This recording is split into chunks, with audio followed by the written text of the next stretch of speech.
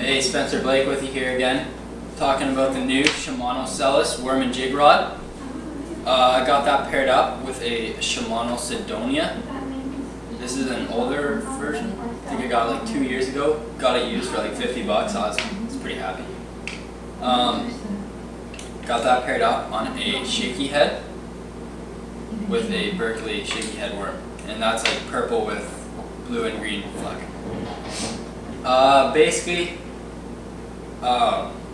seems like a pretty solid rod. I don't know.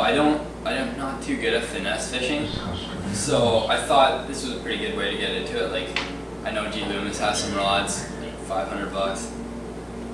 It's pretty expensive. No one would drop that much, but picked this up for 60 bucks, and so far feels nice. Like I said, I'm not really a finesse fisherman, but for me, this does the trick. I definitely recommend this.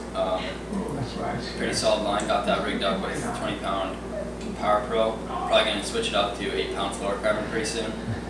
But yeah, like it so far. Hopefully it holds up.